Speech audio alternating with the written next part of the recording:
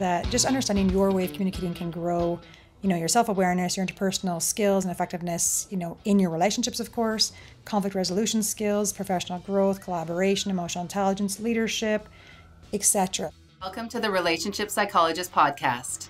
Tune in every Thursday to learn with us as we interview experts. And laugh with us as we banter about friendship. And take action by implementing the tools and advice we provide to you each week to level up your personal relationships. I'm Dana Mullen. And I'm Alicia Hinger. We are soul sisters, besties, and psychologists on a mission to change the culture of relationships. Your journey to becoming more supported and connected starts right now.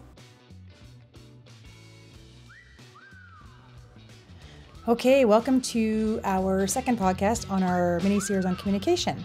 So today I want to just give you some hopefully playful, fun ways to assess your individual communication style. This is not meant to be diagnostic. This is meant to be a playful way to understand how you communicate, how you express yourself, and how you interact with others in different and various situations.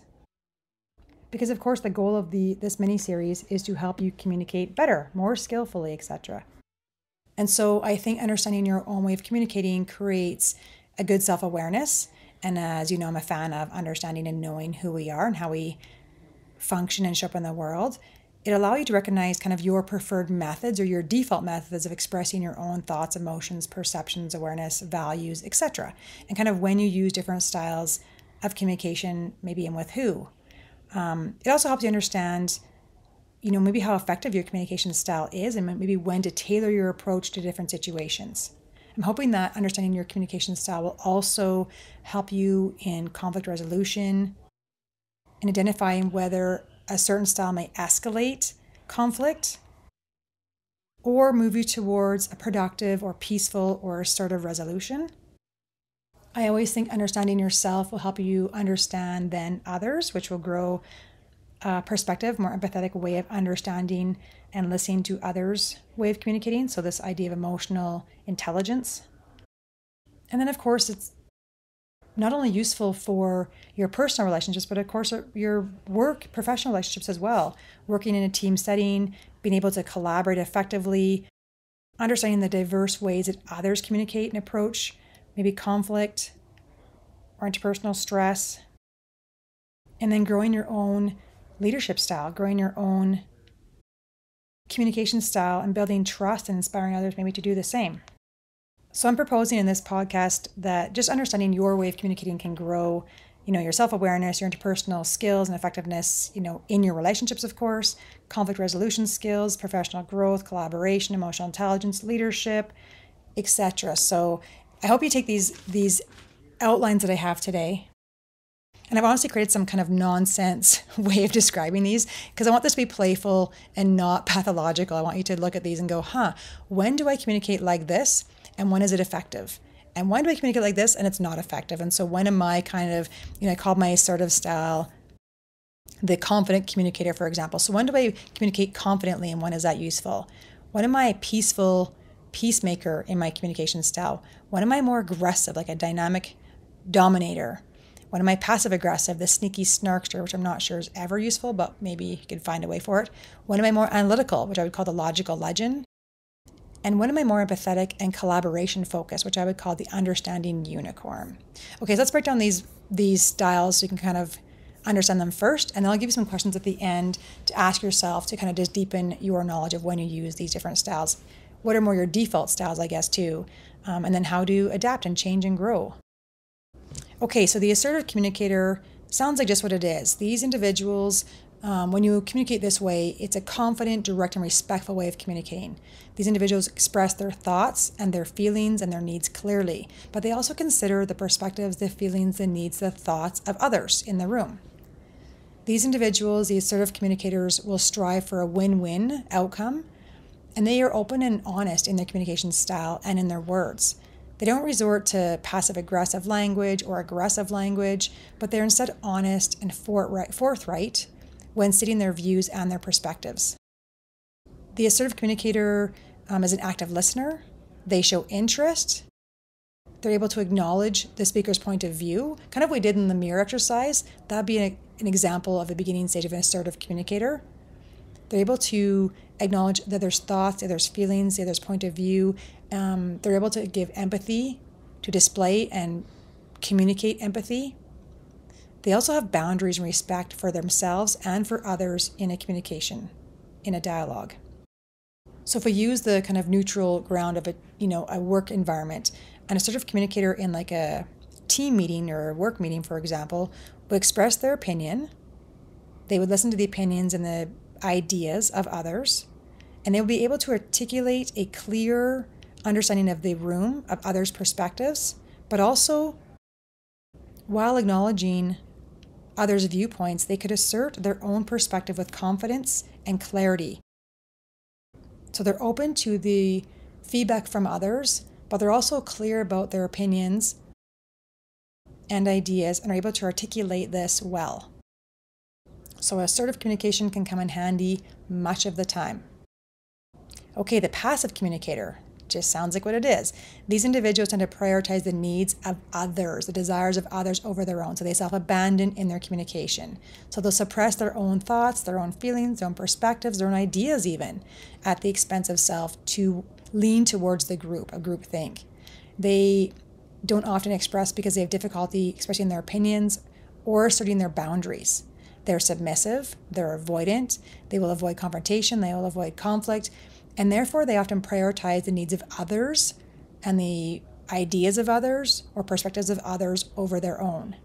Even their body language, when you're in a passive communication style with self or others, body style looks non-assertive. So you'll see things like slouching, eye contact looking down, physically withdrawn, like a lack of energy in your body or in the conversation, slouching possibly. Just imagine someone with their arms crossed looking down, maybe even legs crossed, feet crossed, kind of a closed off body style. These individuals also allow others to infringe on their personal space. They don't take up much space in the room, and they allow others to use up their space. So if the room is crowded, they will get smaller and give space to somebody else beside them, for example. They show little confidence, if any at all. They lack self-confidence. They find it difficult to express any type of disagreement, and they're reluctant to ask for support or seek help. So they often end up feeling isolated, or at times, if I've been passive, I end up feeling sometimes resentment. So for me, if I'm ever feeling in a space of like being passive in my communication or passive in life, I notice my inner resentment, that part of me that feels resentful, that part of me shows up. So in a group discussion, this individual will be quieter, possibly even just silent, or avoid contributing to the conversation at all. Or if they do, they often will nod and smile and agree with the majority opinion, even if they hold different points of views and don't agree with what's happening in the room. They'll be reluctant to say their point of view or assert their opinions at all. Their goal is to maintain harmony at all costs. So can you think of a time when it might be useful to be a more passive communicator? Okay, aggressive, the opposite of passive, aggressive communicators. Another way to maybe playfully do this is, as I was writing these out for this podcast, I was kind of giggling to myself, thinking of, certain politicians that might fit these categories, or certain media personalities, for example. So that might be another fun way to assess or understand these different communication styles. So the aggressive communicator is dominant. They tend to dominate the conversations. They disregard the feelings, the needs, the perspectives, the opinions of others around them. They have a strong desire to win the conversation, to win the argument, and they will use things like intimidation, criticism, even personal attacks to assert themselves in the conversation. When you're with someone who's aggressive in their communication style, it feels like a hostile environment, and it doesn't occur to them, or they might not even care if they're damaging relationships in their discussion. They use things like belittling language or hostile language to assert their dominance. They raise their voice, they use sarcasm, maybe even threats to overpower the conversation. Their body language appears intimidating, so they puff up. So where the passive person shrinks down and takes up less space, they take up more space in the room. They kind of appear puffy or bigger in the room.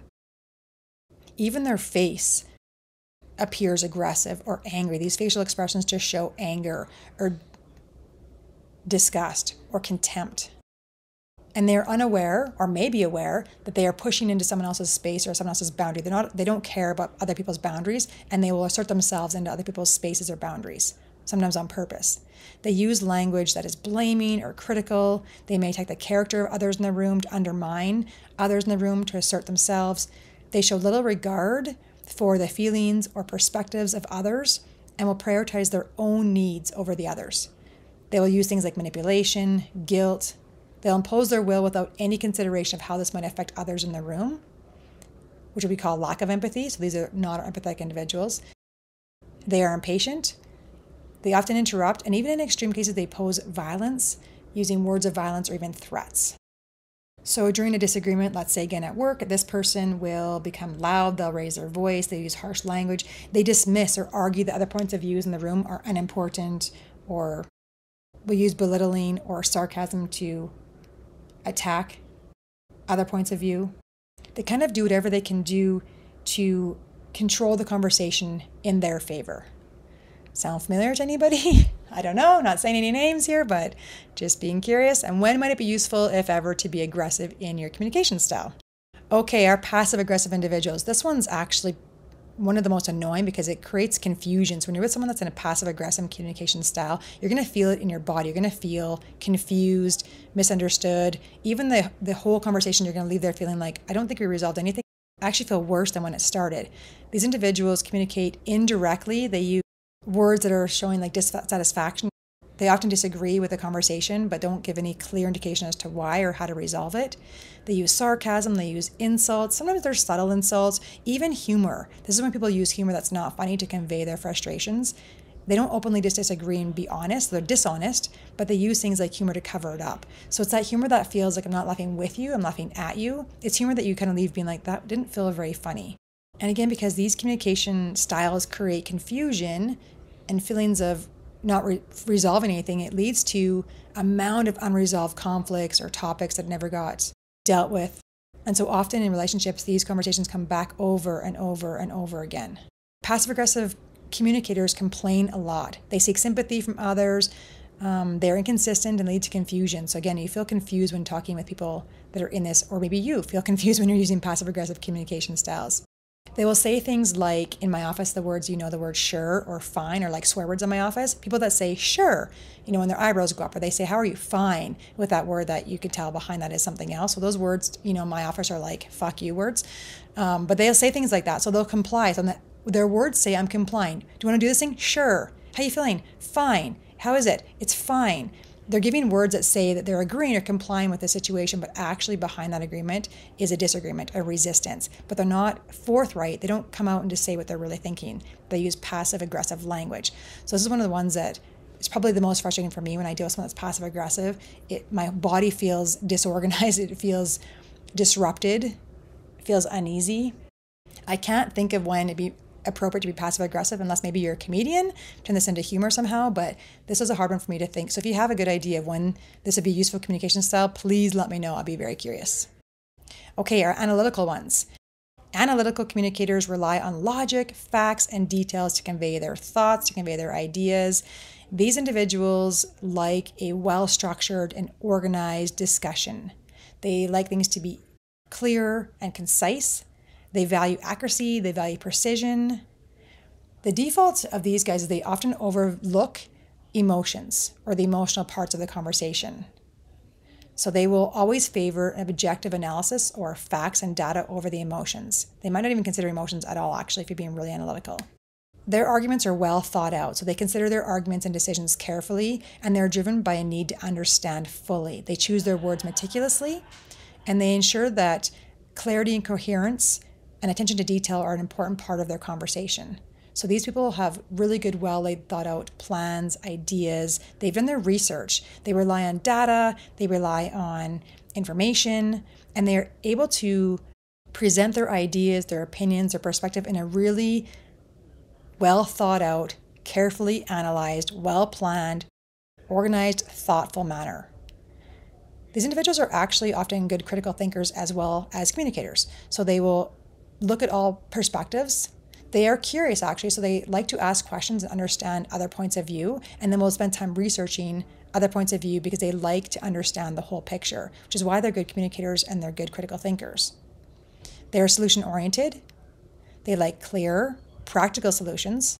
And when there's not a clear solution, they will continue to ask questions to understand and deepen their understanding of certain topics to come to that clear, concise, organized idea. So you can imagine if you're in an empathetic or emotional space, having a discussion with someone that's very analytical can feel very dismissive, but that is not their intent. They are just simply focused on logic, facts, and details and not concerned with the emotions for the purposes of this discussion. So again, when might that be useful and when might it be really not useful? And then lastly, our empathetic or collaborative communicators, which sounds very similar to our assertive communicators, but they're a little bit different. Our empathetic collaborative communicators really focus on the relationship first, most of the time. They focus on understanding the other's emotions, others' thoughts, and others' perspectives. They will actively listen. So we practiced this in our last podcast with the mirroring exercise to show a genuine care and concern to fully understand and listen to those points of view, and then to validate your person or the other person's perspectives or feelings. Empathetic communicators strive to create a safe and supportive environment with open dialogue, open discussion. Vulnerability is safe here. They're collaborative, they prioritize teamwork and cooperation. They want individuals to feel open to participate, and they value consensus building, so understanding perspectives, win-win ideas, multiple points of view. They look for solutions that are mutually beneficial and are open to all perspectives to create that. Again, the aim in these conversations is to create and maintain positive relationships.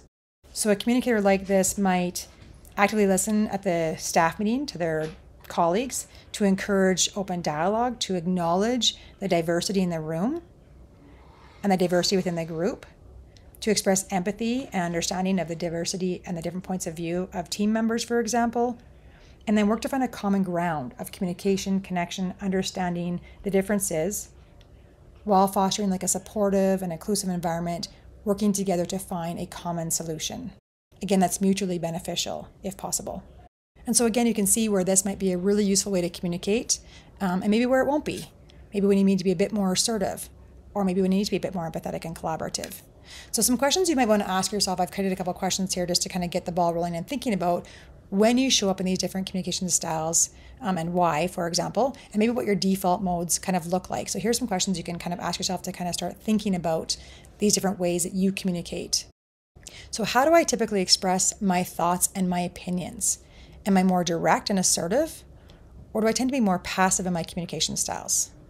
Or when am I more passive and when am I more assertive? When am I more comfortable being honest, looking for the win-win? And when am I more comfortable being avoidant and defaulting to the group? How do I handle conflict or disagreement? Do I assert myself confidently or do I avoid confrontation altogether? And again, when do I do these things? How do I listen to others? This was a good one we worked on in our last podcast. How good am I at listening? Actually at listening. Am I attentive? Am I open-minded? Or do I tend to interrupt or dismiss what others are saying? Or am I rebuttaling in my head before they're finished their discussion and I actually didn't listen to what they said at all? How do I handle feedback or criticism? Do I like it? Do I dislike it? Do I find it useful? Am I even open to receiving constructive criticism or feedback? Or do I become defensive? How do I adapt my communication to different people or situations? Am I adaptable? Am I flexible? Do I adjust my style as I need to? Or am I more inclined to have a tendency to communicate in the same way, regardless of the context, regardless of the situation that I'm in? Am I more rigid in my communication style? How often do I consider the emotions and perspectives of others when communicating? Am I empathetic? Am I understanding? Or do I focus mainly on my own thoughts, my needs, my perspectives, my values in the moment? When am I open? When am I not open, for example? And lastly, how do I handle misunderstandings? How do I handle miscommunications? Am I patient? Do I clarify? Am I willing to clarify? Do I get frustrated? Do I shut down? Do I avoid? Do I get angry? How do I handle misunderstandings and miscommunications? Because we know those happen often. And then again, here's my little playful, non-diagnostic categories. Am I more the assertive type, the confident communicator? Am I more the passive type, the peaceful peacemaker? Am I more the aggressive type, the dynamic dominator? Am I more the passive-aggressive, the sneaky snarkster? Am I more the analytical, the logical legend? Or am I more the empathetic and collaborative, teamwork-focused, the understanding unicorn? Which one do you tend to default to most often? Are you adaptable? Can you change communication styles depending on the situation, the people, the group that you're talking to? When and if do you get rigid in your communication styles? When and if do you become more adaptable? As you're assessing this playfully, I'll say that again, playfully. Remember, this is about becoming effective in your communication styles. It's not about being rigid or diagnosing yourself that you land in any one category, but more about finding a healthy balance and adopting a communication style that works for you based on the situation that you're in and the needs of others around you. Okay, hopefully this was helpful, and I'll see you next time. Thanks so much for joining us. We're really glad you're here with us on this journey. The best way to support this podcast is to subscribe and give it a 5-star review. See you next time.